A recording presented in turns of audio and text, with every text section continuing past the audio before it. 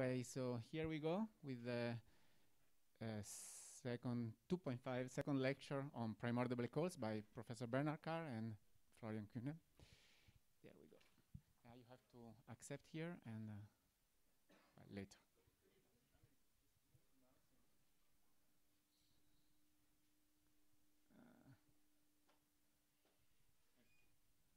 Okay, please, Bernard.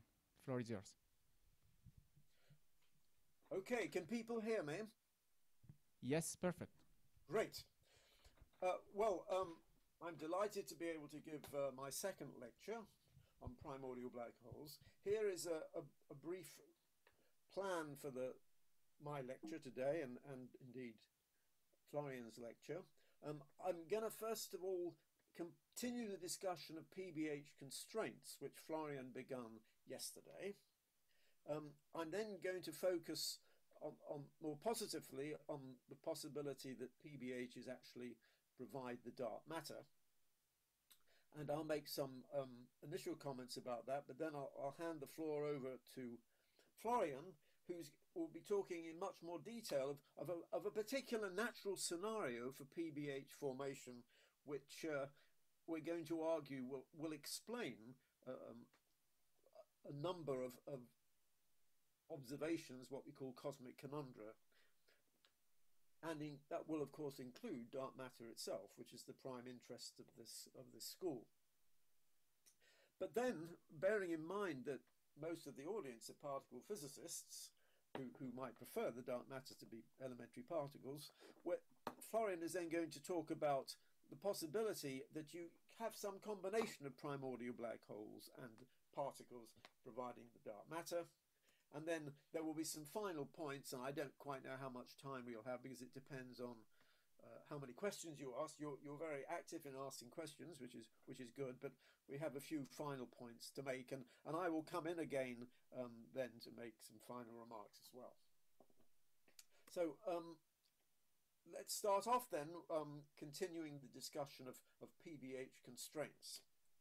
And I will start by showing the figure which Florian showed yesterday, which is a summary of the constraints on F, which is the fraction of the dark matter in primordial black holes as a function of mass.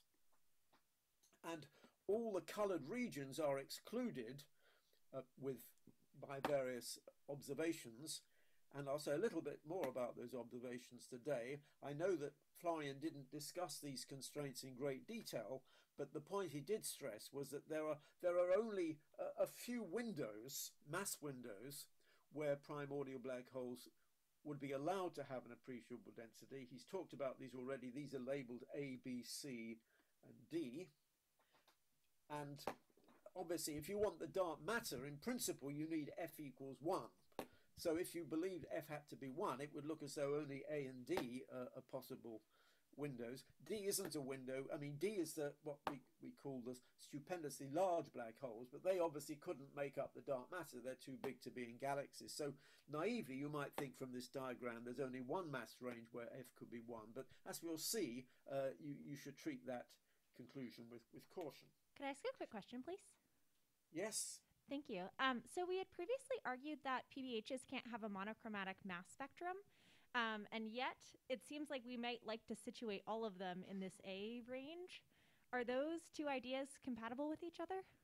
Now, wait a minute. I didn't quite hear you, but I think you're referring to the fact that this diagram assumes that the black holes have a monochromatic mass function. In other words, that the width of the mass function is of order the mass itself. So you do have to treat these limits with caution if you have an extended mass function, and that's one of the caveats. I think actually Florian stressed the fact that all these constraints have caveats, so you mustn't treat them too literally, that they could be weakened. Has that answered your question? I think so. I believe previously we had said that these PBHs are not allowed to have a monochromatic mass function. That's true. Okay. I mean, that is, well, it depends. I mean, in the simplest scenarios, the black holes have a mass width, which is of order the mass itself. So if you like, delta M is of order M. And in that case, this picture is more or less correct. But there are other scenarios in which that isn't true. Now, if, for example, if you form from critical collapse, it's true you have a long tail, but it's still pretty well, it's pretty good to approximate it as monochromatic because most of the mass is at one particular mass. I'm coming on to the extended mass functions later. By the way, can you give me your first name? Because you asked lots of questions and I like to be able to address you. Thank you. It's Anne Catherine. Oh, that's quite complicated. I Sorry, know. Jan. Anyway, thank you for your question. Of now, course, let me thank carry you. on. The point I want to make is that actually this diagram is itself taken from another diagram, which I want to show. And this diagram is the work which I've done with my Japanese colleagues, actually over many years. I spent quite a lot of my life compiling the constraints on primordial black holes. So this is a more complicated version of the diagram you've just seen. Again, it plots Fm against M. And it's got the same color coding as before, and it's got all these. I've labeled the constraints by acronyms. Now, I want to stress that the diagram is far too complicated to absorb, just by looking at it.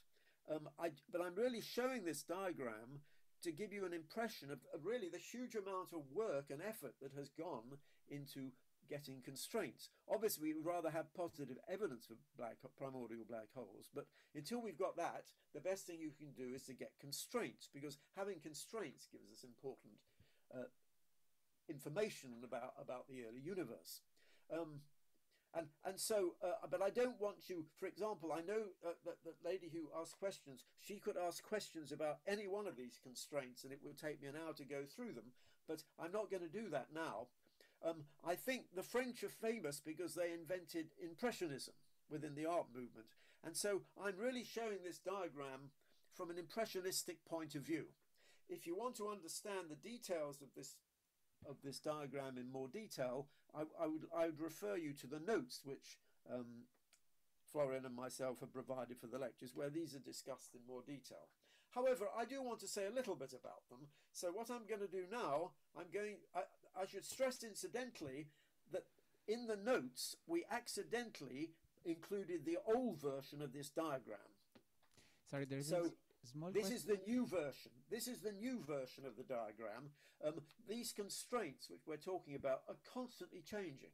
I mean, every week, every day almost, you have another paper coming out which changes them. So if you look over the history of this paper with the Japanese, it's gone through many iterations.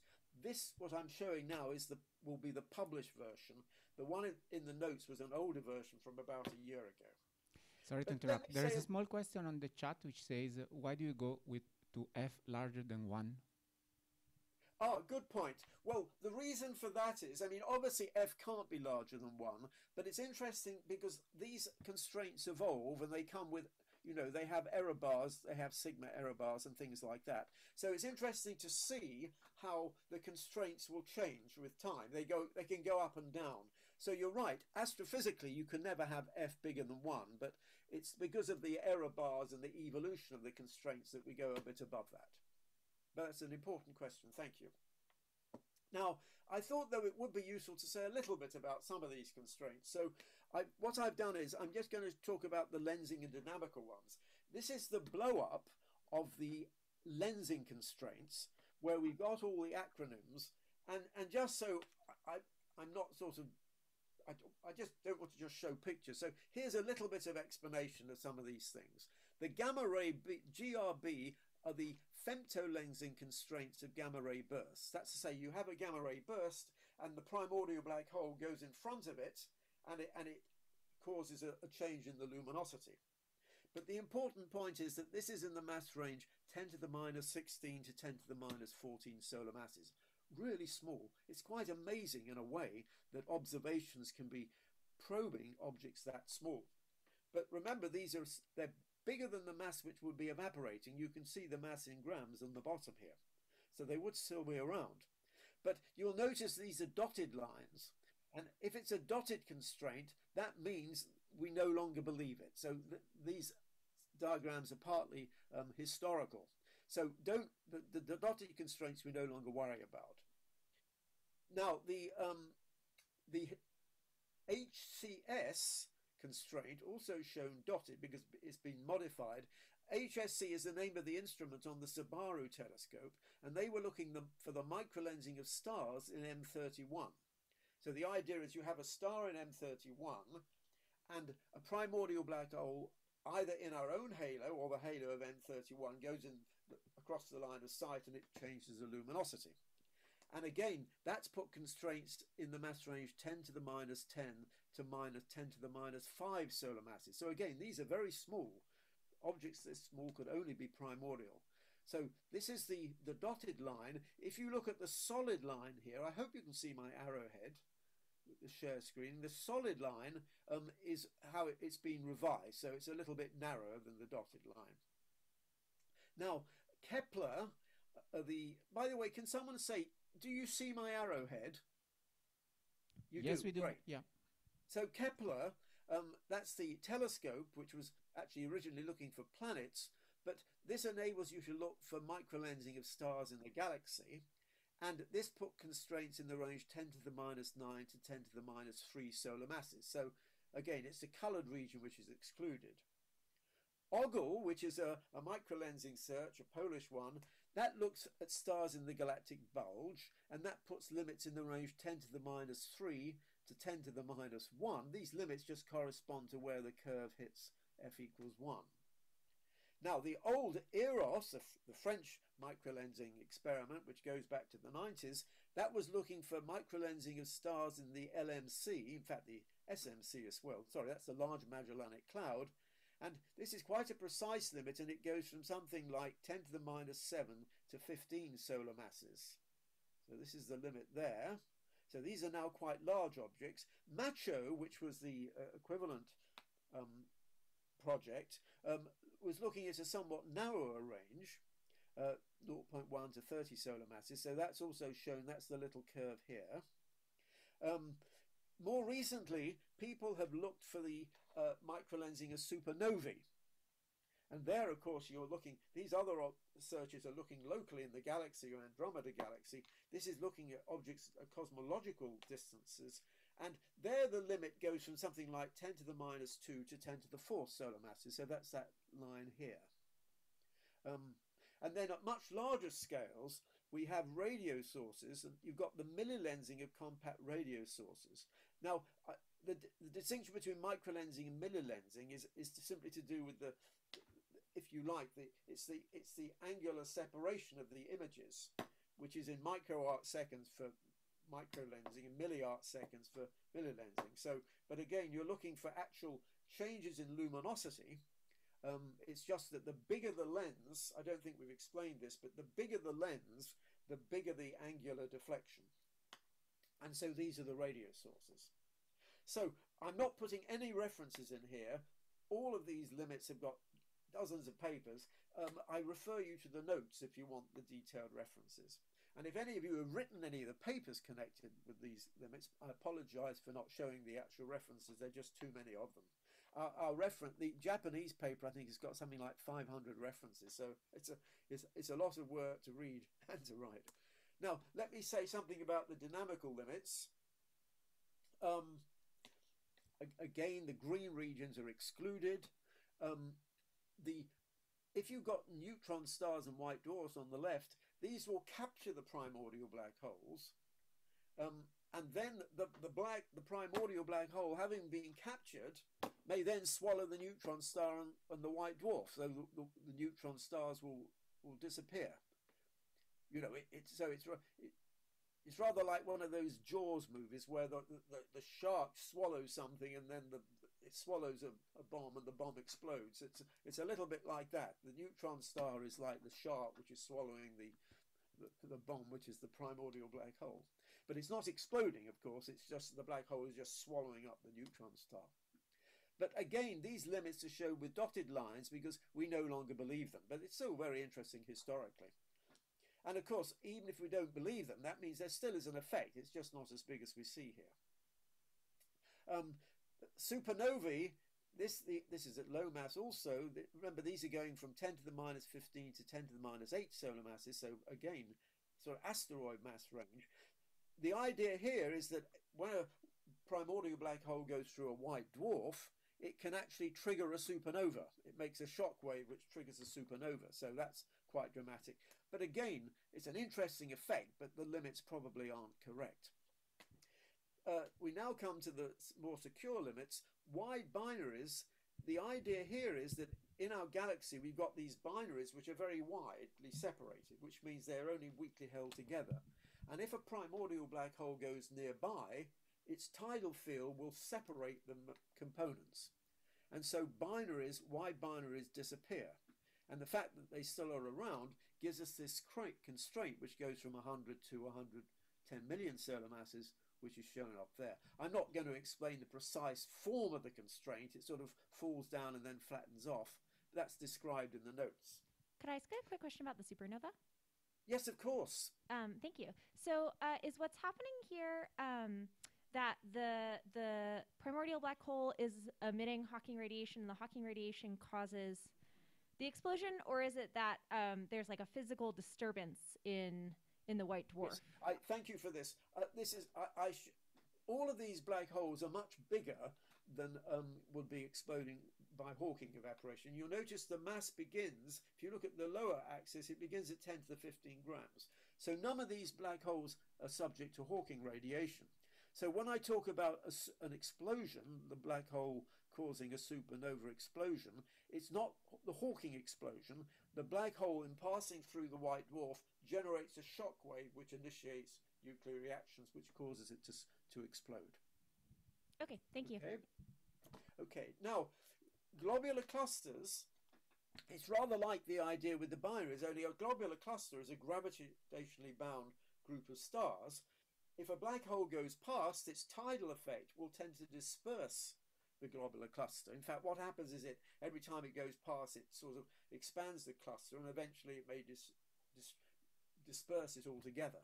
And so the fact that globular clusters still exist gives us a limit, and that's in the range 10 to the 4th to 10 to the 10th solar masses. So this is this little line here, down here. So we're getting now into large masses, you notice, the mass range which would also apply to non-primordial black holes. An equivalent effect is associated with it's called Eridanus 2. It's a dwarf galaxy, and at the center of this is a star cluster. And if the dark matter in the dwarf galaxy was primordial black holes in a certain mass range, it would disrupt the star cluster. And since it hasn't, that puts constraints on objects in the mass range 100 to 1 million. So that's this line here. Okay. Now, disk heating, we're going up, notice now in mass. The idea is if the halo of the black hole, our halo was, for example, black holes of 1 million solar masses, it would heat the stars in the disk, and the disk would puff up, and that isn't observed. So that gives an important constraint on black holes in the range 1 million to 1 billion solar masses. So there is the disk heating limit. Dynamical friction, if you've got big black holes in the halo of a galaxy, the dynamical friction of the normal halo stars will drag them into the core, and then you get too much of a buildup of black holes in the middle of the galaxy. We know there's a 4 million solar mass black hole there, but it can't be more than that. And that gives us the constraint here, which really goes all the way from 10 to the 4th, all the way to 10 to the 12th solar masses. You might ask, why do all these constraints have this diagonal line here? They all, at the right-hand side, they all look like that. That actually corresponds to having one object per galaxy. It's what myself and Florian call the incredulity limit. So it's not strictly a dynamic. It is a dynamical limit, but it's from the requirement. If f is so large that you would have less than one of these objects in the halo, obviously the limit doesn't make sense. Now, finally, you go to even bigger black holes. If you look in clusters of dark matter, we know clusters of galaxies have got dark matter. If there were giant black holes of galactic size in clusters, they would induce tidal distortions in the visible galaxies, and that's not observed. And so that's the constraint shown up here, which goes from 10 to the 10th to 10 to the 15 solar masses. And finally, on the biggest scale of all, you have what's called the CMB dipole anisotropy. If there were really enormously large black holes in the mass range above 10 to the 18 solar masses, the nearest one, it's a long way away, but it would induce a peculiar velocity simply through its gravitational Coulomb field. And that would induce a dipole moment relative to the microwave background, the CMB. And the fact there's a strict upper limit on the CMB dipole puts a constraint, and that's shown by the diagram on the right here. And so that actually shows there is the cosmological incredulity limit. This actually shows the biggest black hole you could have in principle is about 10 to the 21 solar masses. And you'll notice there is this window here where there are no constraints. This is what we call the stupendously large black hole, the slab range. And it's, as I said, we're not proposing that dark matter's there, but there's nothing in principle to stop there being black holes there.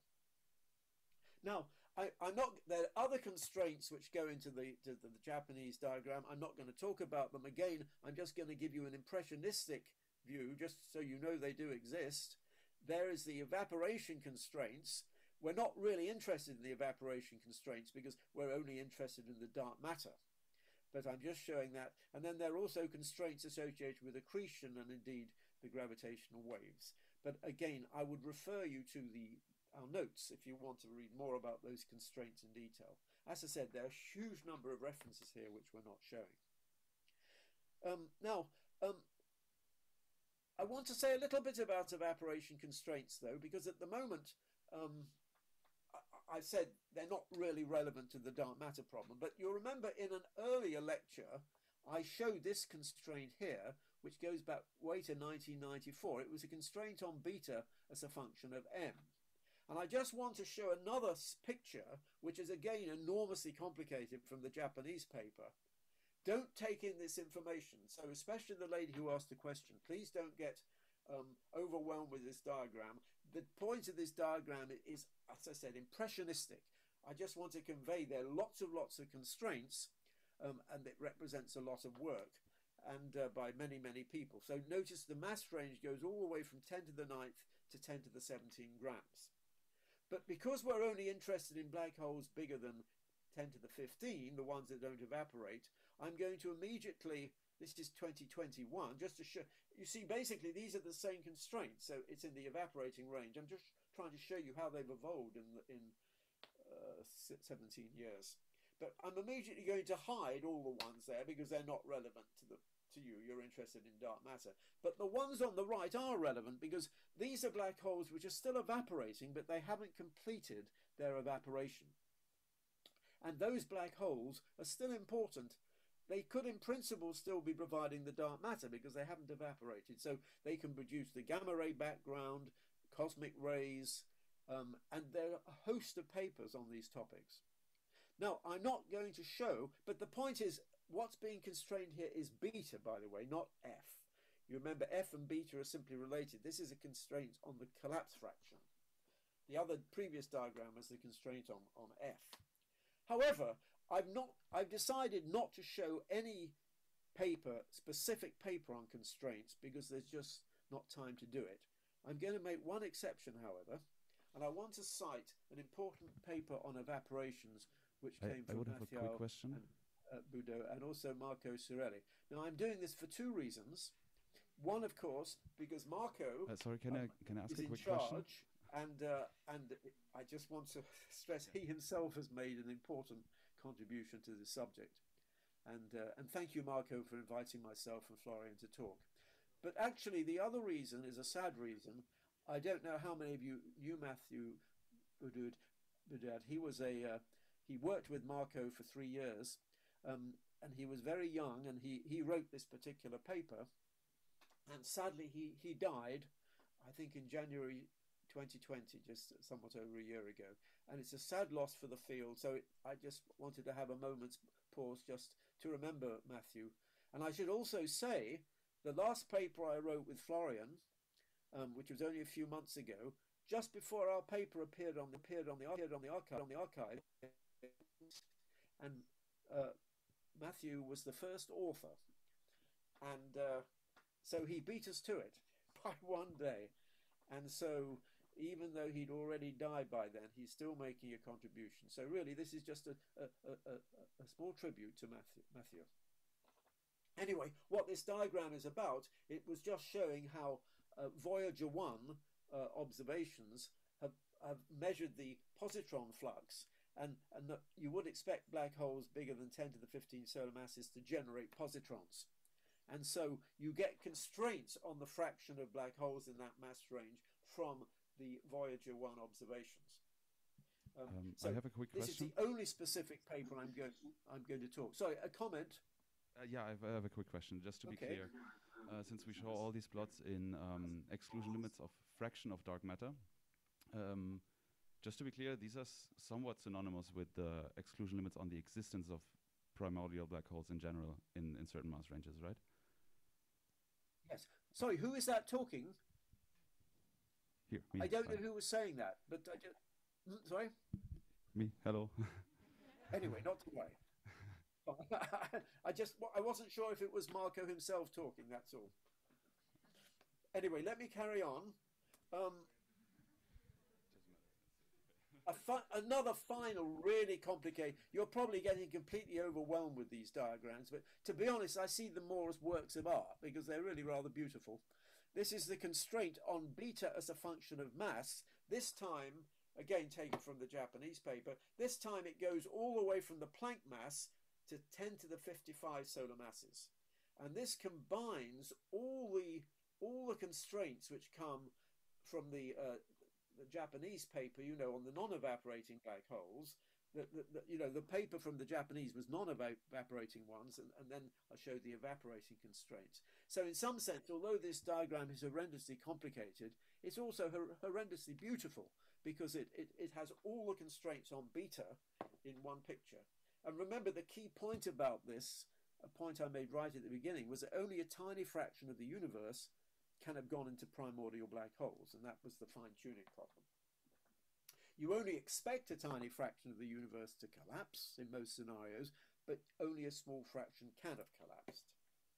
Okay, so, and then just to say that once you have these constraints, you also get constraints on the power spectrum of the fluctuations. I know you've heard quite a lot about the power spectrum from Anne Green and from Florian, and this is a diagram that Florian showed, showing how you go from beta to constraints, the constraints on beta to the constraint on epsilon, the horizon fluctuations, which is equivalent to the power spectrum. I thought, again, you might be interested in how you can go from the constraints from the Japanese paper on the fraction of dark mass. Remember, this is beta, this is f, but they're simply related by an m to the half factor. If you look at the constraints on the power spectrum, again, this is epsilon, which is the horizon amplitude fluctuation. This is the power spectrum as a function of k. So this upper right diagram is equivalent to the lower right diagram. It's just, this is epsilon as a function of m. This is the power spectrum as a function of k. But the point is that these are equivalent diagrams. And again, I just think this is a rather beautiful diagram because you're using the same color coding. So anyway, I realize all these diagrams have got a huge amount of information, and there's far more information you can take in now. But if you want more details, you can, of course, read the notes, which I'm sure you have already read all the notes, which myself and Florian circulated. And indeed, you can read the original Japanese paper if you want even more details. Okay, now, I want to make some comments, though, because you're probably getting a little bit worried about all of these constraints. And you might say, well, if myself and Florian, if we're so determined to spend our lives working on primordial black holes, I mean, I've worked on them for 50 years. Florian is much younger than me, but even Florian has worked on them for probably 10 years. And the question is, why, you might say, are we focusing on all these constraints? Because on the face of it, these constraints are nails in the coffin of the primordial black hole scenario. And so what I want to stress is you should not regard these as nails in a coffin. First of all these constraints have caveats. I think Florian showed in one of his slides yesterday that actually many of the constraints have gone away. Of the constraints we showed in our 2016 paper, several have gone away. And you remember some of the constraints I showed in my diagram of the Japanese work had dotted lines, meaning there were uncertainties.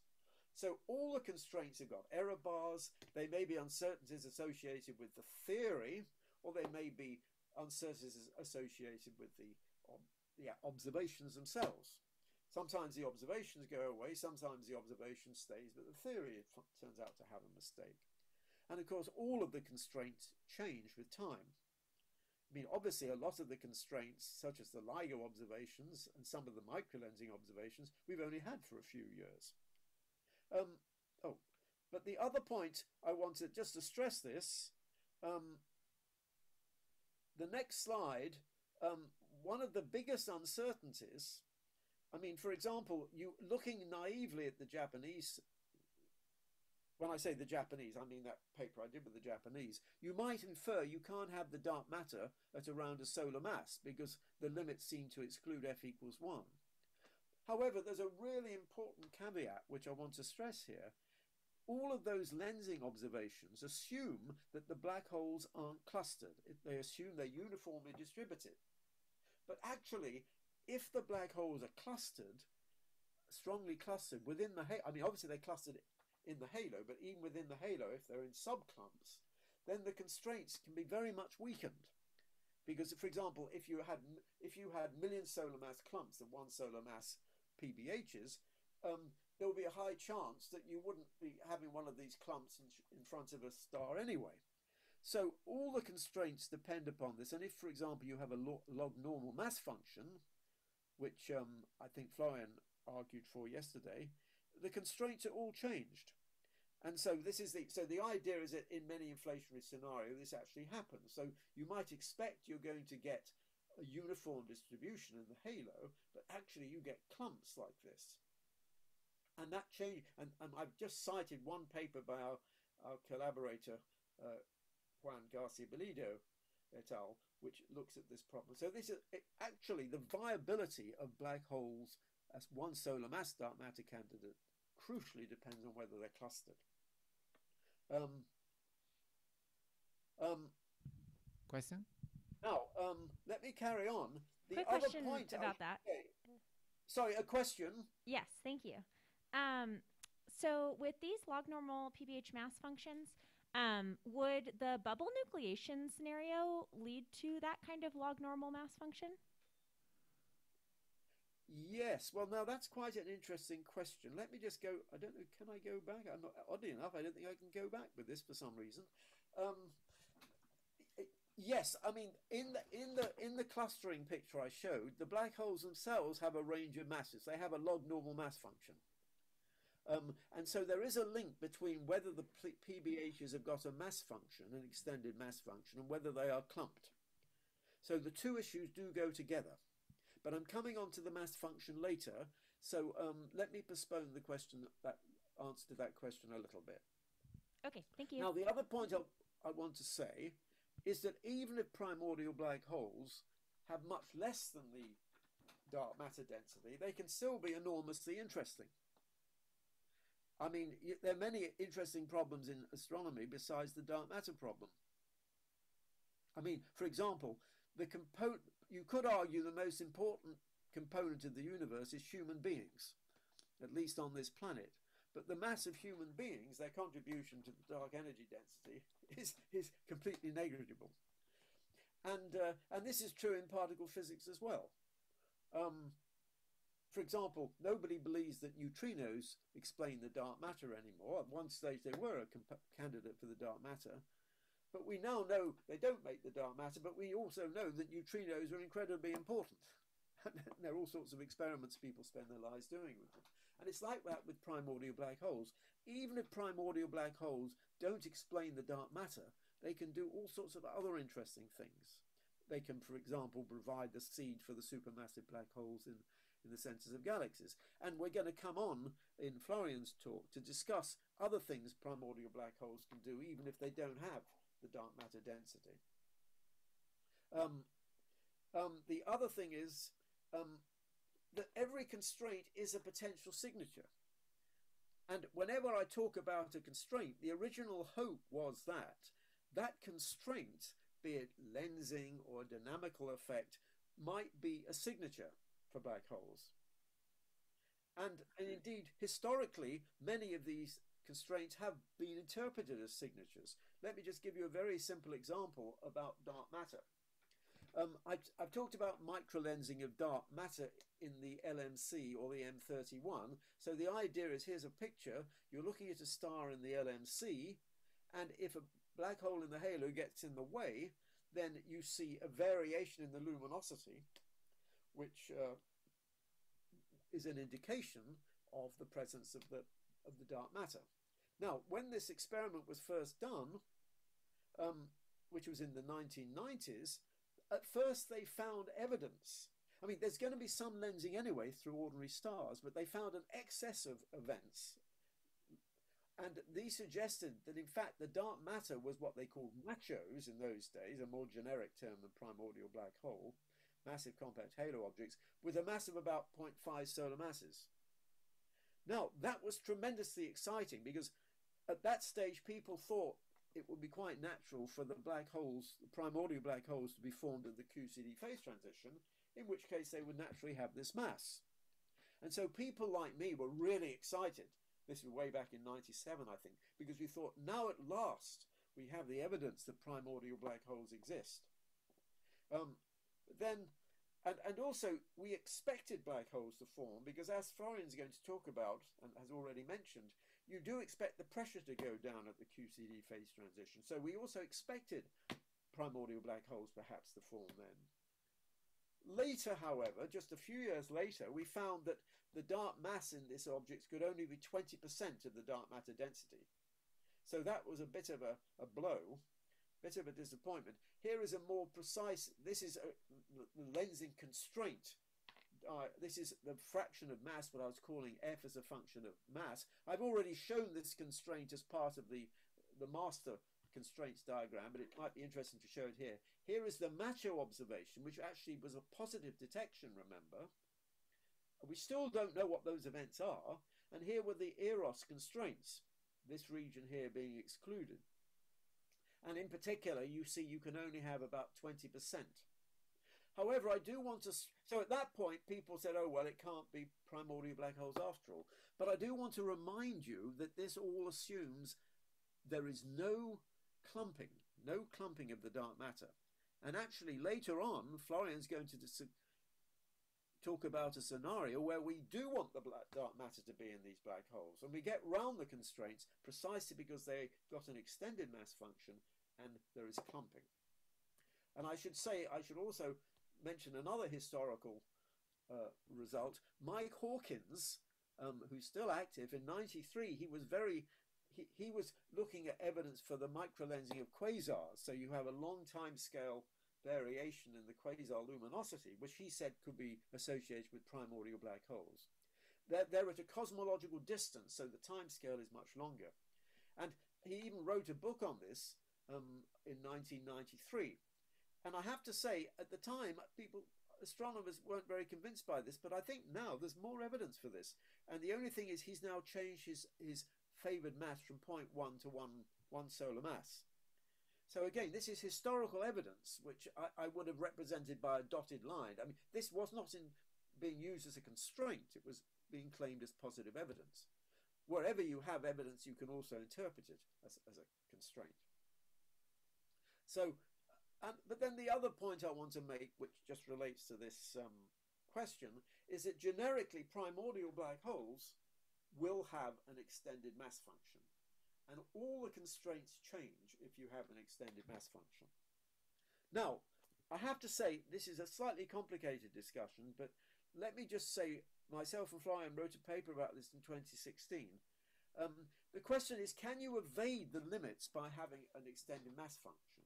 When I say limits, I mean those constraints on FM in the complicated color diagrams. And actually, it's a two-edged sword in the following sense.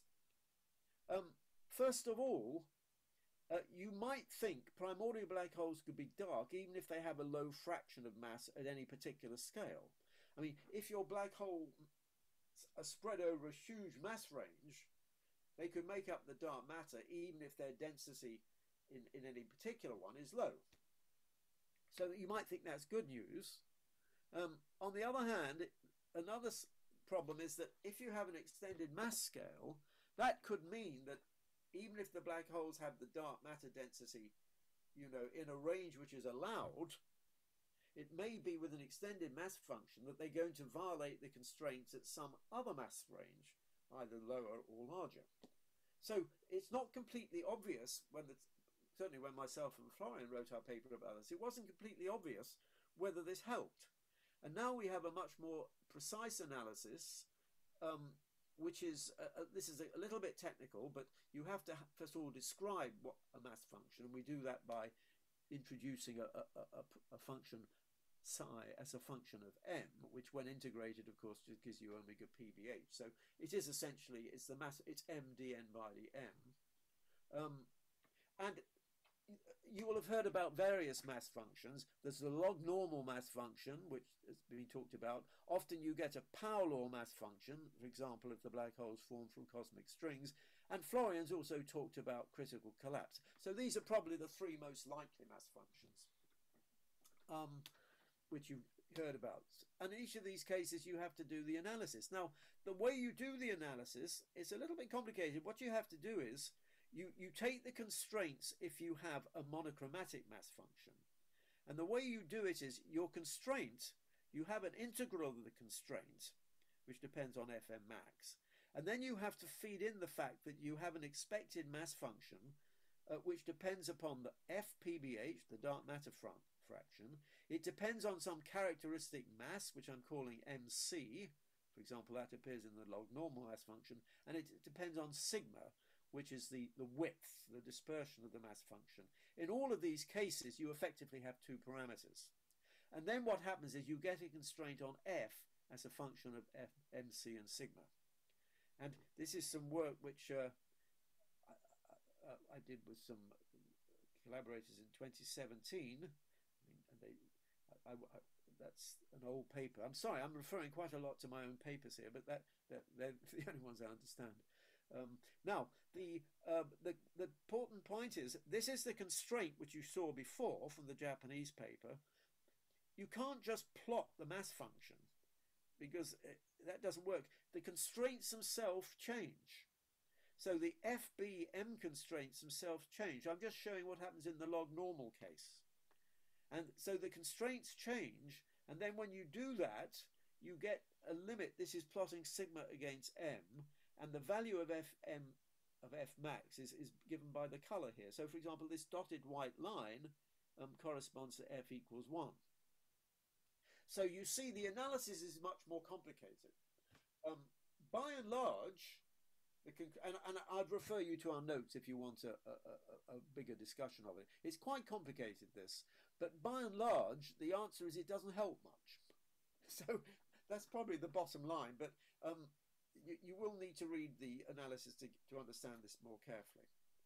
Now, some final points. Sorry, this is my final points in the next lecture. So I have now finished. I've taken 45 minutes. I'm going to stop sharing now. If anybody, stop sharing my screen, unless anyone has some points they would like to make, questions, we can go straight into Florian. Are you ready, Florian? So unless there are any final questions, I hand the floor over to Florian.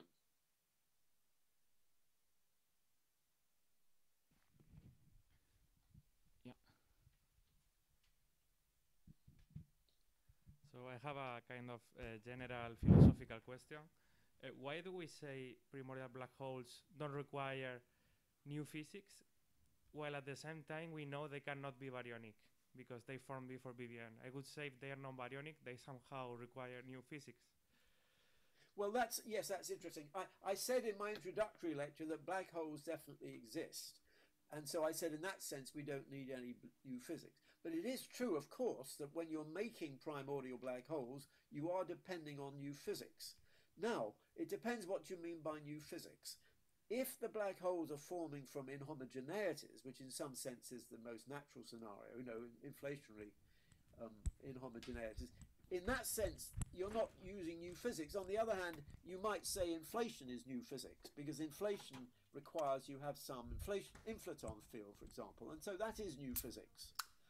If the primordial black holes form from cosmic strings, you're invoking the formation of cosmic strings, so that's new physics as well.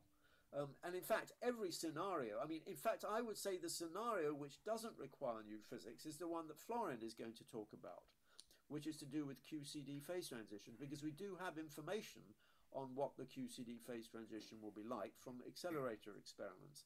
So your question, when I made the argument before that PBHs don't depend on new physics, whereas particle physics, dark matter does, you're right, that's oversimplistic, because many of the primordial black hole scenarios do depend on physics which is still untested.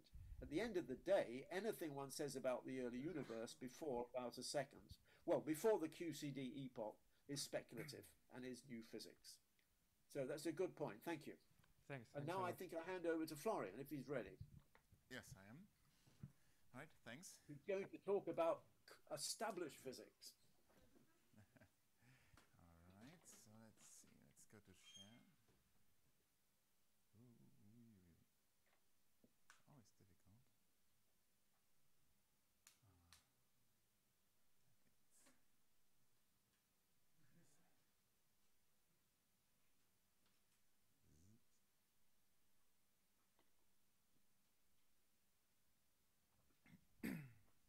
Hello, so microphone works.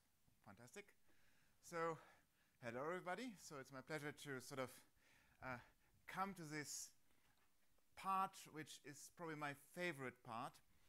Not just because together with Bernard I authored that paper where we describe this scenario, but also it's a very beautiful and we argue very natural scenario. And about these 2 points I hope I will be convincing. So let me start. But before I go actually to primordial black holes, let us step a little bit back and look how the thermal history of the universe affects, say, the number of relativistic particles.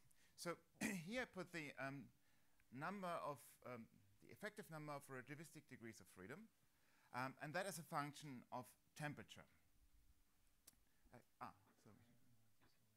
Yes. Okay. Go ahead. Okay. No. Can you go? I think you step one back. So let me go. I can't change. Oh, sorry. Can you go back? Yeah. Yes. So here we have the temperature and MEV, and here we have the number of effective number of relativistic degrees of freedom. So actually, time goes from the right of the diagram to the left of the diagram. Now. What happens when time evolves, the universe cools down. So at the beginning, sort of, basically all the standard model particles are sort of relativistic, and then the universe cools down, more and more particles become non-relativistic. Start with the top quark, there's W and Z boson, and all the way down there's pions, and there's then the electrons. So you see that there's an evolution and a decline of the relativistic degrees of freedom. But what is the main importance of this for our talk is that this actually has an effect on the effective equation of state parameter. So in an earlier slide we called this alpha and later W. So W is P over rho, so it's a proportionality constant between the pressure and the energy density. And if you had radiation, you would be up at this line. So this is just 1/3 on this scale here. Here's W. And this is again the same x-axis showing the temperature as it cools down. And whenever you have a drastic change of the effective degrees of freedom, you have a change in this equation of state parameter. Now, if you remember what I told you, I think in the last 2 lectures and different times, is that whenever you change the equation of state parameter, you actually change the threshold for primordial black hole formation.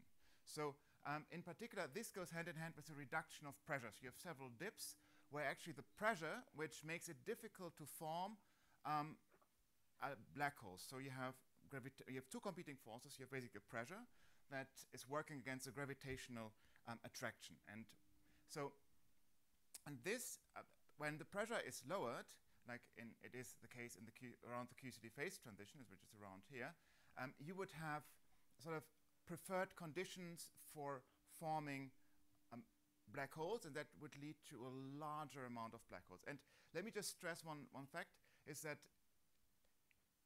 the dependence of the abundance of produced primordial black holes on this equation of state parameter is exponential. So you have, even though you have only a dip of, say, 10%, or probably a bit more, but around 10%, you would change the abundance or the dark matter fraction of primordial black holes by orders of magnitude. And how does it look? So I can't change the slide. Yeah, so that would look, sorry for the technical problem. So that's from a paper which Bernard mentioned already, which we worked together on with Sebastian Klaes and Juan Garcia Bellido. This shows basically, or this is a scenario in which you have basically almost scale invariant fluctuations. We have basically a featureless power spectrum which has a little tilt. And then what the thermal history of the universe does for you is that, when I go back again, it's not as strange that I can't change. Anyway, you remember the diagram from before, where around the QCD phase transition you had a dip in the equation of state parameter, and that dip was about 10%, and then you can see how sort of that gives a boost around a solar mass. Then you get another a bump that is related to the electroweak transition, which enhances the production of primordial black holes around here. And then you have E plus E minus annihilation, which happens later, and later means you have bigger horizon mass, and that means you sort of produce larger black holes. Okay, and with this diagram, actually the integrated dark matter fraction is the total amount of dark matter is 100%, and we will show you what is really beautiful about this is that you can solve several observational conundrums. First of all, the most important thing is that you can account for all the dark matter, and then you can account for several instances. Of course, this diagram again is complicated, and one important fact is you see several different lines in here, and these lines correspond to different spectral indices. So it's the spectrum, the power spectrum, has a simple power law form, so k to some power, and this power is a spectral index. And this spectral index, it's now important, and a priori it has nothing to do with the spectral index you know from measurements of Planck, but it turns out, as a coincidence, only for values of the spectral index in a narrow range around the one which you measured from Planck, which Planck measured, and also WMAP, which is 0.97, then you avoid sort of, I need to click here. Yeah, and so then you avoid either overproduction of light black holes, because then you see that this curve changes here. The green curve goes up here, so you have these small black holes that are overproduced and then would violate constraints.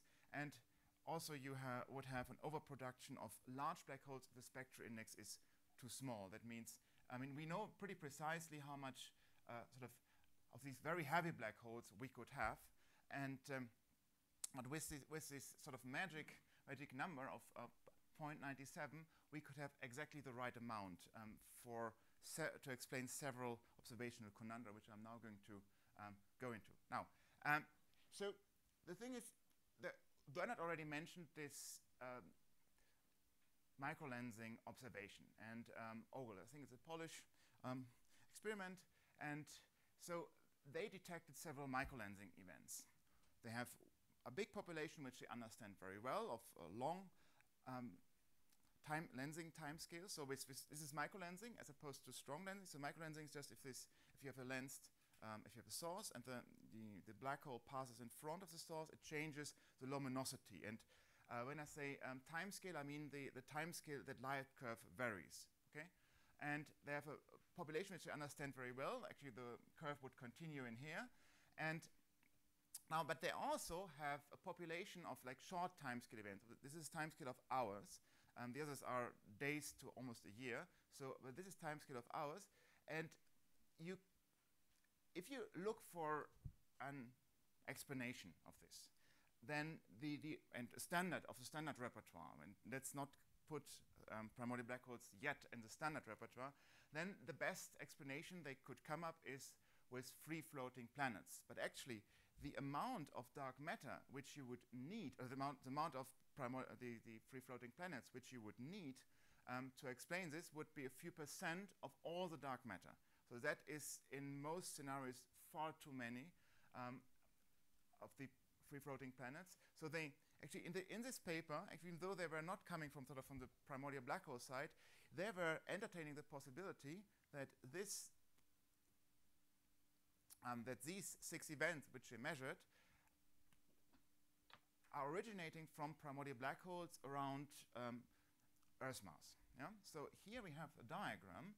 So here it's a dark matter fraction of primordial black holes as a function of mass, and here's sort of some excluded region. This gray region is excluded by this HSC experiment, which Bernard mentioned, and they said it can very well be in this range. So it's a few percent of the dark matter which could be of primordial black holes, and which could explain this. And actually, in the scenario that I showed you before, that's sort of the different curves which you've seen before, is our theoretical prediction for the primordial black hole mass function.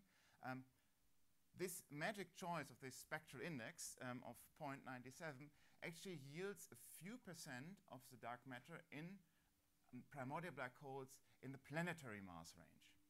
Okay, so this is one of the bumps we went through. There are a number of different other microlensing observations. I won't talk too much in depth about these, but there's also microlensing observations, which, let me just click here. Yes.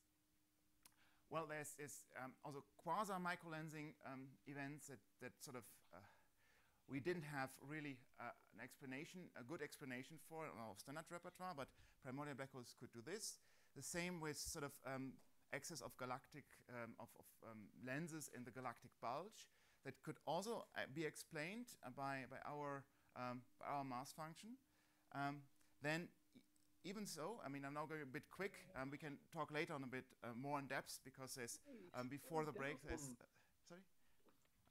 there's quite a bit more yet to come. So there's of course more in the notes, and we can discuss this more details later on. But there's also a little bit, not a little bit. There's also some correlation, a strong correlation between the cosmic infrared and the X-ray background, and these could also be produced in exactly the same way that is observed by primordial black holes. Then there is another thing. Sorry for going a little bit quick through this. There is also, so when you have these, when I mentioned the Eridanus 2, and this is an ultra-faint dwarf galaxy, and ultra-faint dwarf galaxies actually are not observed below a certain radius, and primordial black holes could be a reason why these objects are actually unstable, why they are dissolved. Now, after going a bit quick through these conundra, let me elaborate a bit more in detail about probably one of these conundra. Florian, you've got plenty of time, Florian, so you don't have to rush. Yeah. Well, let me come back to the other conundra later. Let me just explain this, and let's see how much time we have later. So, okay. So, and one of the major predictions of our model, and where of actually the biggest peak is that you see here's again our mass function, of the prediction for the primordial black hole dark matter fraction. You see that this is actually here, so this big peak, and sort of this what's called the pion plateau, they are in a very sort of interesting range, which is in the range which LIGO and Virgo and probably Kekra can access. Now, before, so the first version, the archive version of our paper, when it came out, there were no O3 events.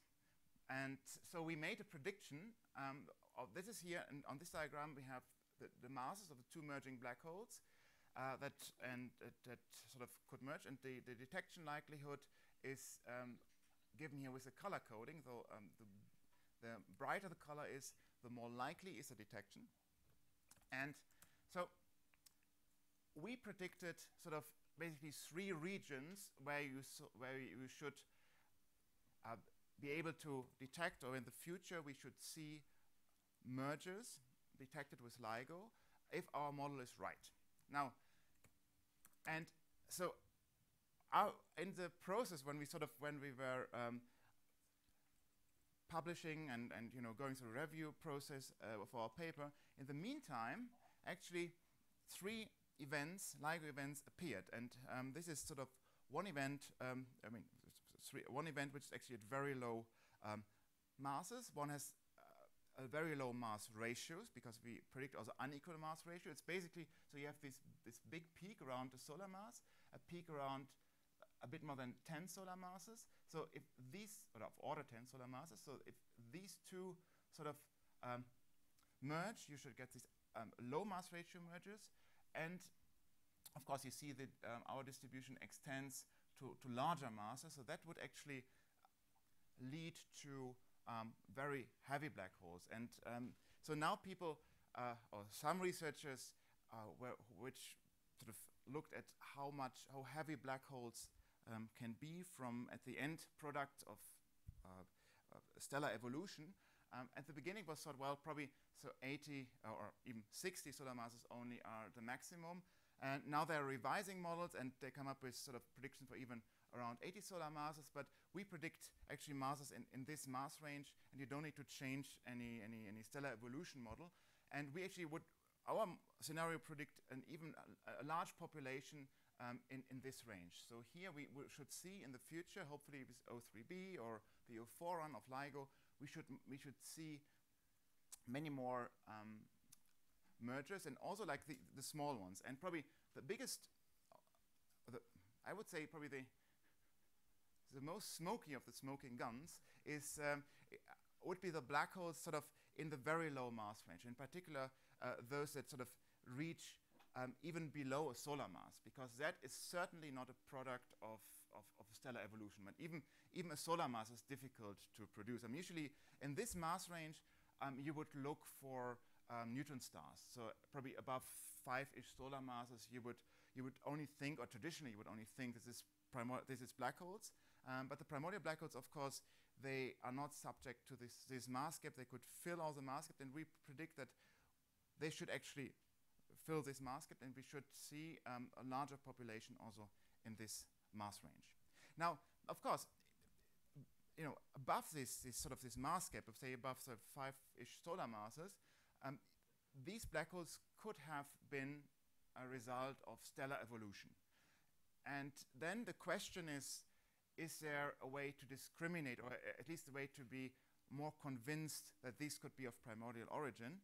And one interesting prediction for primordial black holes, at least in our scenario and in many scenarios, not for all scenarios, but for a large class of scenarios, including ours, with this extended mass function with the different bumps, is that basically the expected spin which these objects have should be rather low. So there's a nice theoretical work by Shibata and Yokoyama who predicted the spin distribution. So A is a spin parameter, so A equal to 1 means maximal spinning, basically. And so here you see that this is peaked around 0. So primordial black holes basically shouldn't spin in most scenarios, I have to say. Of course, there are other scenarios, but in our scenarios, they shouldn't really spin much. And when you look at the effective spin parameter, so this chi-f, so chi-f is basically a weighted projection of the individual spins. So the individual spins are called S, So S, say Sj, for J being 1 or 2, for the two merging masses. So you have the spin over the masses, so S1 over S2 plus scalar product with S2 over M2, and this is projected onto the total angular momentum. Now, and of course, there's different ways to produce this effective spin parameter, also to if you arranged in a particular way to 0, but this you wouldn't expect really. But what is measured, what has been measured with LIGO, is for a number of events. I think now we would have even more, but this is a longer list of the measured value for the effective spin parameter, which is basically as either consistent with 0 or with very little spin. You see, and you see it's large error bars, yes, because it's easy or relatively easy to say what the final spin is, but it's a bit more complicated to deduce from the observation the individual spins. That's why the error bars are quite large. But you really notice that this is, most of them are centered around 0 or are not very far away from 0. So of course this is not a proof for that these black holes that we measured, these mergers that LIGO measured, are of primordial nature, but they are actually in this is in line. I see a question over there. Yes, please.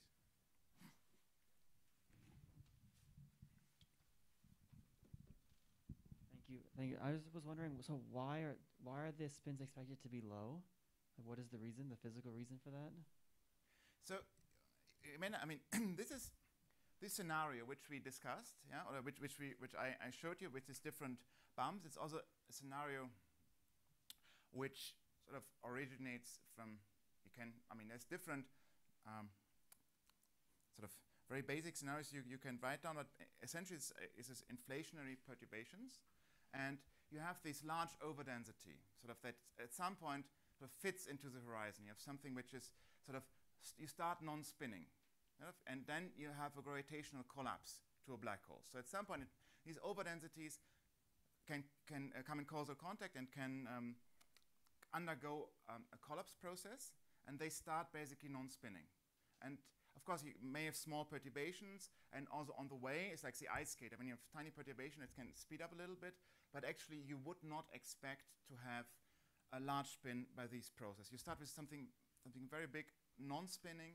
So at the beginning, it doesn't the initial overdensity that's collapsing, sort of something that is irrotational, and then sort of you get a collapse from there. I mean, it's stories. If you want to trace it, really. Florian, could I just interject just to explain it again? The point is, these overdense regions, they come in the horizon, they stop expanding, and they don't collapse much before forming black holes. They have to be close to the horizon size, so they don't have to collapse very much at all before forming a black hole. Whereas the black hole which forms from stellar collapse, it starts from you have a cloud which is collapsing an enormous amount, so it spins up. So that's the reason why the primordial black holes don't have spin, whereas the stars do. Sorry, Florian, over to you again. Okay, thank you. Okay, thanks. Okay, good. All right, so this is something that, like I said, this is sort of an indication that tells you we are not totally off. Of course, if this KF would be telling you that the individual spins were really, really large, and probably that would speak against our scenario, but so far we are sort of a little bit backed up by this observation. Now, if you go to the larger side of the different bumps, we have this mass spectrum. Actually, in this sort of around 10 to the 5, 10 to the 6 solar mass range, or even in a range around these masses, you have black holes that are actually very good seeds for the supermassive black holes in galactic centers. I mean, so far it's a question in astrophysics also how to produce, like, for instance, from stellar collapse, from a star that has probably 50 solar masses or even 100 solar masses that collapses to a black hole, how to produce, or how to then end up with a black hole of 1 million, 1 billion, or 10 billion solar masses. So you have, of course, you will have growth, but it's still a bit challenging to go to these enormous masses. And of course, these primordial black holes, which are already quite heavy, say as 100,000, a million solar masses from the start, they would be providing quite a there would be quite good seeds for these supermassive black holes in galactic centers. And actually, when you when you look at a relation between the observed sort of the black hole, the mass of a black hole, which is shown here, and the mass of sort of the galaxy which they're sitting in, then there's sort of a relation of the different population that we see. And actually, our model can also sort of explain this relation between these, the mass of the black hole and sort of the galaxy which is hosted. Now, let me go to actually probably the topic which sort of brings together the discussion on primordial black holes and probably the research activity of most attendants of the, or most participants of this school. And basically, so Bernard showed you, and me too, we showed you a lot of constraints on primordial black holes. And you may ask, okay, what if primordial black holes do not form the entirety of the dark matter? What is the rest? I mean, inevitably, if primordial black holes are part of the dark matter but not providing all of it, there must be something else. And of course, what this something else is a question you may ask. And one sort of reasonable assumption you can do is sort of you have a combined dark matter scenario consisting of primordial black holes and particles. So when you have, and these particles, of course, they could be WIMPs, but whenever you have such a scenario, what would happen, since the primordial black holes are around for a very long time, and you have they're in an environment of other dark matter particles, these other dark matter particles would be gravitational bound and build up a halo around these primordial black holes. And so actually what is then a good way to constrain these scenarios, to probably look for these scenarios, is to look for sort of annihilation signatures. I mean, the point is that the annihilation rate, the WIMP, scales like the square of the number density. That means if you have a halo, so you have probably a more or less uniform WIMP distribution, or at least not as large overdensity as you have around these primordial black holes, you can have get pretty strong density spikes, and we'll show you later sort of how these spikes look. And we made a simulation to see really how the profile is. But then you would have sort of large enhancement of the annihilation rate. So this is the physics for detecting this. And actually what sort of, there's a program which we did. So first of all, or what many people did, it's not us, I mean, it dates back several years, where people calculated the density profile of the WIMPs captured by the primordial black holes. Then you can calculate, once you know this, you can calculate the annihilation rate. And of course, then you can compare these signatures to what is observed, say by Fermi, what is observed in terms of the electric, the exogalactic gamma ray background. And so the first step in this list was to come up with a profile. It's now complicated diagrams. Again, it's not as complicated as these big master constraint diagrams, but still it's a bit cluttered. So also, don't try to grasp everything immediately. So here we have the dark matter density around the primordial black holes as a function of radius. And there's two types of lines, basically. So let's focus just on one color. So let's see the different.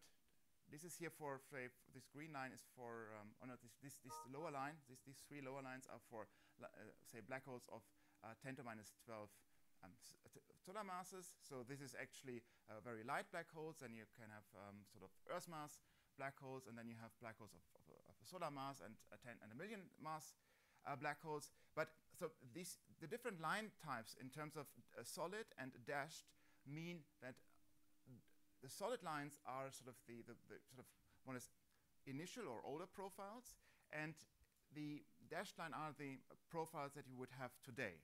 And you see a stark difference here, and in particular see a plateau. And the plateau comes from annihilation. So over the course of time, if the energy, the density of these dark matter particles or the WIMP particles is large enough, they would annihilate. So they would shrink these densities, so you get actually a plateau. So each of these moles at some time will have a plateau and then a power law fall off. There's a number of, there's different form of at each, there's different stages in length or in distance from the center where you get different power laws, but let's not go into details, but the main thing is you get a plateau basically from WIMP annihilation, and then you get an exponential fall off. And Florian, yes, can I just interrupt? Yeah, please. If you could show the figure again. Yes. I just want to point out that we've cited our own paper there, but I have to say that one day before our paper appeared on the archive, a paper appeared with basically the same profiles as we've got here, and that was the paper by Matthew Badoud and his colleagues. And so we were very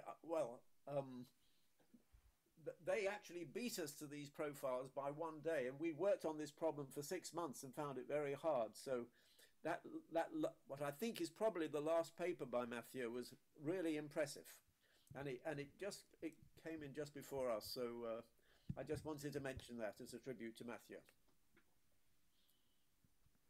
Over to you again. Yeah. So with this situation where you're looking at these density profiles and the annihilation leads to this more chord profile today, why is this unique to having primordial black holes? You need some sort of, the WIMPs are sort of captured by some massive object. In order to capture these WIMPs, you need something that gravitationally attracts them. Of course, if you have some from another theory, some other probably exotic microscopic candidate or microscopic body that attracts these WIMPs, you can also build up a halo around them. So in this sense, it's probably not too specific. Of course, if you look very closely, and there's ways to discriminate this, but in principle, you need a very massive body, a compact body in the center, and over time, more and more WIMPs will be captured and build up this halo, and then there's a dynamics to sort of plateau the center. Okay, so in other situations, we just don't build up a high enough density. You need something which to build up this halo, you need to have some gravitational attraction, and the black holes do this naturally. But of course, if you have, there's other scenarios which have, say, macroscopic bodies of nuclear density. I think there's a paper by Glenn Starkman on sort of macroscopic dark matter, which is not primordial black hole. There's another field which is a bit different. There's these, it's called ultra-compact mini-halos. So if you have density fluctuations that are not large enough to form primordial black holes, but yet they could form some very compact structures, and you have also some sort of halo profile. Yes, this is indeed, the formation of halo profiles is not unique to primordial black holes. You have other situations, but of course, when you look very close into this, and when you study very detailed this sort of the fall off and the signatures, I think you could discriminate some of these scenarios. Okay, thank you. Okay, so, and that's actually later on, and from comparing the predicted signal, so predicted annihilation signal to the extragalactic gamma ray background, you can actually draw you can draw very tight constraints. So here we have again the primordial black hole dark matter fraction as a function of mass, and everything above these lines is sort of excluded. And so here's these very light ones, the evaporating ones, but there's some other constraints which we had before. Here's the incredulity limit, which Bernard mentioned, which basically corresponds to 1 in the environment. But let's not talk about these so much. Let's focus on these blue lines. Now, with these blue lines, it is assumed you have sort of a standard WIMP of a certain mass, like a TeV, 100 GeV or 10 GeV, and you look for the annihilation rate. Of course, it is depending on the values of the annihilation cross-section. I have later on a slide where we actually show sort of where we go through the different parameters. We have a more sort of complete diagram. But already here you see that the abundance, in particular for this not tiny black holes, for this sort of the black holes which are sort of above, say, 10 to minus 6 solar masses or so, you have this plateau, and that is actually tiny. You see the allowed dark matter abundance, dark matter fraction of primordial black holes is, if you have this WIMP scenario, this primordial black hole WIMP scenario, is tiny.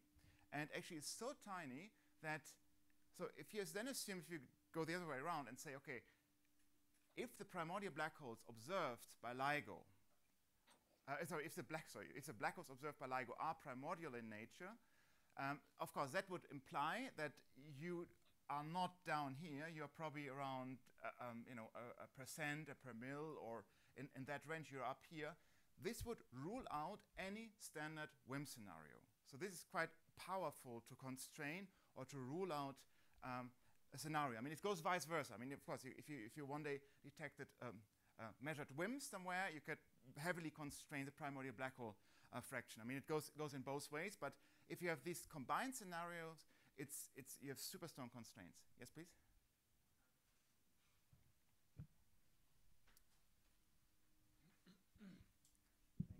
I say, how many detections do you need? I mean, how many primordial black holes do you need to detect to actually rule out the WIMP scenario? Is it just one, or is it many? I think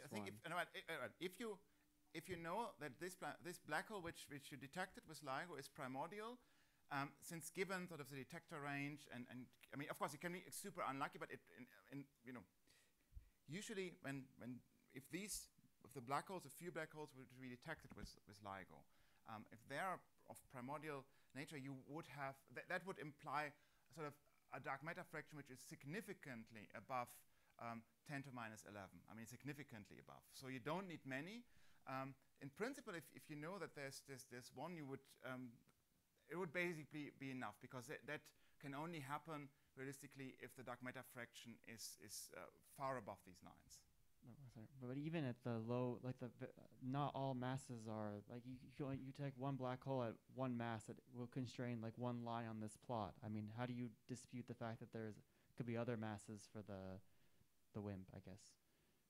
Well, I mean, this constraint is for different, like I said, I have later on a strong constraint, but here, if you have, say, a WIMP of whatever, 100 GeV, that's the middle line here, yeah? And for any black hole, if you take the middle line from, say, 10 to minus 6 or so till, well, whatever, arbitrary large masses, these constraints are so strong as indicated here. I mean, it's of course, if you change the WIMP mass, you go.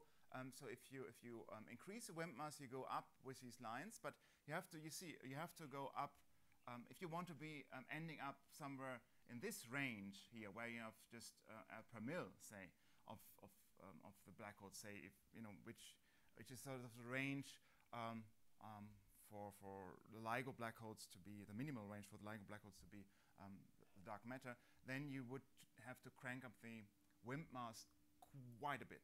I have another plot which clarifies this, so let me just go to this before we go to Bernard's final remarks.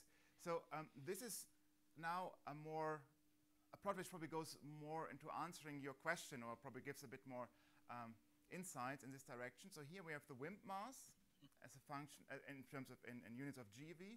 Here we have the primordial black hole mass, or masses in terms of in units of the solar mass.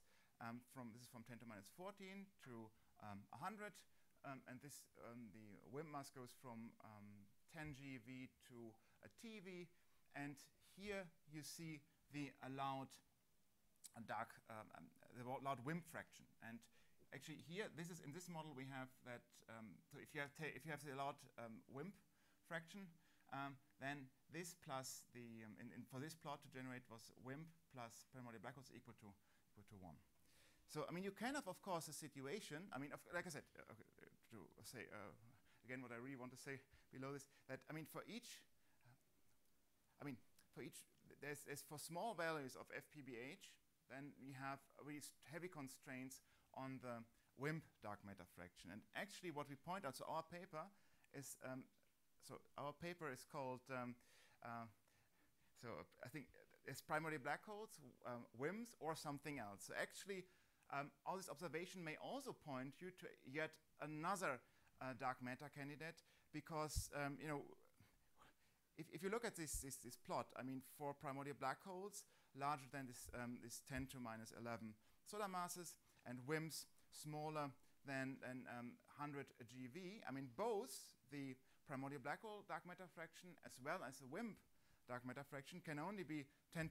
So this, in this case, you are pointed to either abandon this scenario of the standard WIMPs, because it's sort of, you can modify this WIMP scenario, or you yet have another dark matter. Sorry, can I ask a question? Yes, please. So I guess all this assumes dark matter annihilates through S wave. Does it change a lot if we assume it annihilates through P wave? It would change the graph definitely. So I must say I must have to look into this more carefully. But you're right. I mean, this is under this assumption which you mentioned, and if you change from the sort of the standard assumption, you change it. But even if you also look at the annihilation cross section, it assumes a certain annihilation cross section, certain value. If you change this quite a bit, you can make this constraint go away by making the annihilation cross section very, very low. So in this sense, like I said, you have to, if you deviate from sort of the standard assumptions, you change this constraint. By exactly how much, I'm not quite sure. I don't want to say anything wrong. So we can discuss it later together, and we can go to the paper and probably do some calculation and have a look in which direction it goes. But the bottom line is the standard WIMP scenarios and primordial black holes are really heavily constrained. So, and with this, in the remaining minutes, I think we come back to Bernard. So I hand over to you, Bernard. Thank you, Florian. So if you could, I will share screen. If you could stop sharing the yes, screen. Let me unshare. Whatever. Can you do? Okay, good. Okay, you've unshared. Yes. Thank you. So I will share the screen again. So I will. Here we go. So I'm on. Can everybody see my screen again? I just want to make some final points. Have I got 5 minutes, Marco? Thank you. So the first point, I just want to come back to a point which I raised in my introductory lecture, which is the fine-tuning which is required for PBHs to explain the dark matter. You remember that it's only a tiny fraction of the universe will have gone into primordial black holes, even if they make up the dark mass. And for example, if the black holes form at some time t, we know what their mass is, and we also know what the value of beta is, the collapse fraction, if we know what the dark matter fraction Fm is. And this is just to remind you of the actual relationships, the dependencies on M itself. Now, so beta's fine-tuned. However, we're particularly interested in the situation in which the primordial black holes form at the QCD phase transition. Remember, this was the scenario which Florian described in the last lecture.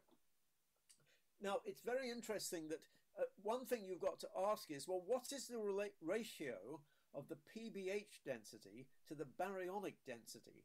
Beta stands for baryons. And you remember in the first lecture, I showed that nucleosynthesis tells us what the baryonic density is. It's about 5% of the critical density, whereas the dark matter density is about 25%.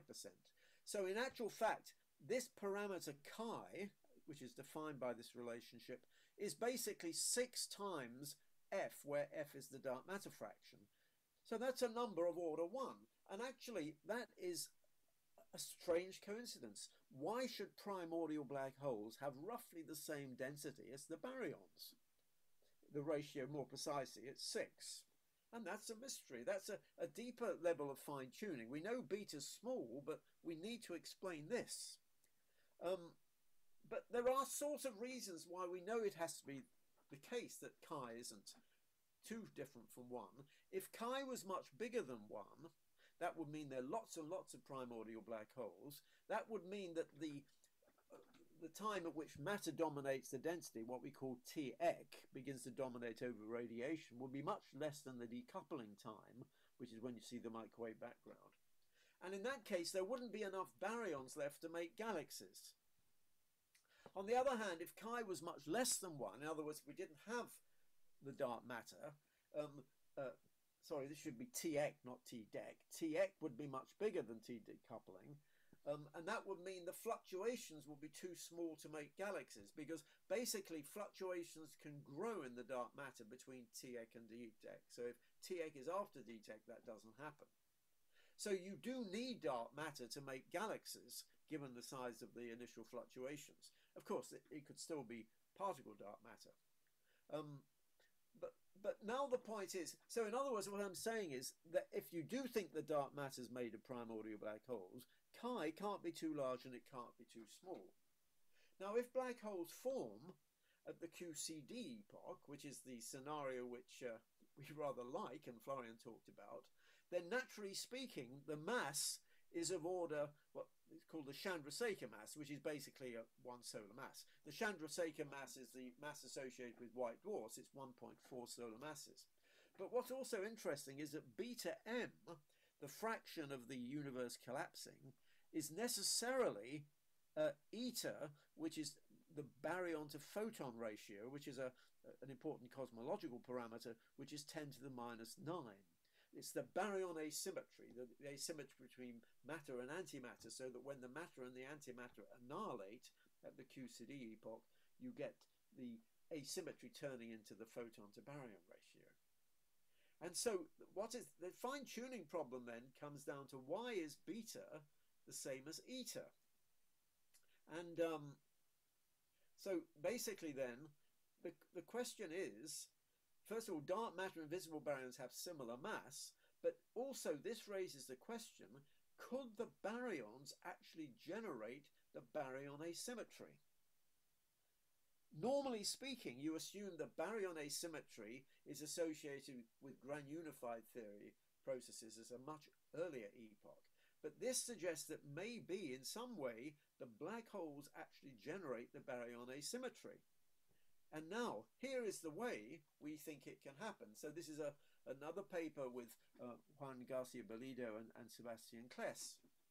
And the idea is this, is that when we focused on a black hole forming, you have an overdense region which collapses and forms a black hole, because it's almost in its Schwarzschild radius even when it stops expanding, if it has an overdensity of order 1. This is incidentally why black holes don't spin, because they don't have to collapse much before they fall inside their Schwarzschild radius. But the point is that when you form a black hole, there's also the matter outside the black hole is expelled outwards. So as the matter collapses, it releases gravitational potential energy into a shell of matter which expands. So although we've not mentioned this so far, you actually, the formation of a black hole forms an expanding shell. So it's rather like a supernova, except it's a primordial supernova. And when you look at this shell, the temperature is so high that you can have baryosynthesis occurring. You have what are called C and CP violation processes occurring, even in the standard model, what's called the CKM model. Now, this is rather technical, and it depends on the fact that you are out of thermal equilibrium, which is important for all the baryosynthesis models. But basically what happens is that the predicted asymmetry, remember chi is the ratio of the PBH density, the baryonic density, it depends on the parameter gamma. Now, I haven't defined gamma here, but gamma is the size of the region relative to the horizon, the cosmological horizon size. So it's a parameter which we know has to be of order 1, but this ratio is automatically of order 5 if gamma is 0.18. So that's saying as long as the size of the black hole is, which in theory is predicted, if it's right, then you're going to get, you'll explain the black hole to baryon ratio. But then the question is, well, why is beta Bernard, eta? just And the to let you reason know, is very simple. we should wrap up at some point because we have lunch. Yeah, waiting for us. I've got Okay, just thank 1 you. minute to go, 2 minutes to go. Okay, And the reason is very simple, because locally you're generating a baryon asymmetry of order 1, but But if the collapse fraction is beta, then by the time the baryons have diffused throughout the universe, you automatically have a cosmological baryon asymmetry of order beta. And so we found this a remarkably beautiful idea. And maybe Florian can say more about this later. If you naturally explain the baryon asymmetry arising from the primordial black holes, and then the fine-tuning problem has gone away. Now, with that, I want to come to my concluding remarks. First of all, stressing the relationship between PBHs and WIMPs from a historical perspective. You've seen this very complicated diagram on beta M, and the point I've tried to stress is that this diagram is constantly evolving. And I like to make the analogy between FM and the particle that I'm sure you've seen lots of diagrams like the one on the right, which is the WIMP mass against it's the WIMP cross-section versus the WIMP mass. And so, you know, sometimes one might think of this as a rivalry between the PBH enthusiasts and the WIMP enthusiasts. But both topics have gone through a very similar historical progression. As our observational sensitivity increases for PBHs, these limits become stronger, and it's the same with particle physics. You know, you get these lower boundaries which come from the particle physics experiments, and it's very similar. And what I would like to say is, I don't think of us as rivals. I mean, obviously, most of you are probably coming from the particle physics side, but really, from my point of view, we need both forms of dark matter. I don't know which of these candidates is primarily going to make up the dark matter, but both candidates are interesting, whether or not they make up the dark matter. I hope that message has come across. We just have to wait and see. And I just want to end up by giving you a sort of 1 minute summary of the history of primordial black holes, because I find it rather fascinating. I've worked in the subject for 50 years. Florian has worked in it for, I don't know, Florian, less than 10 years even. But let me just give you a brief history of the subject. Popularity doesn't mean much. You could interpret popularity in terms of the black hole publication rate, if you like. So it started with Hawking's paper in 71, forming from inhomogeneities. There was interest in them forming the QCD phase transition in 1982. I didn't talk about that specific paper. Then we had the microlensing observations of quasars. Hawking's, you recall, Mike Hawkins was arguing that that was evidence. Then we had the Macho results, which gave an initial excitement when they seemed to get evidence for these black holes, but then it went away a bit. Well, then it was realized that they could form at the QCD phase transition, so popularity increased. Then it decreased when we discovered that the microlensing observations actually only seemed to allow 20% of the dark matter.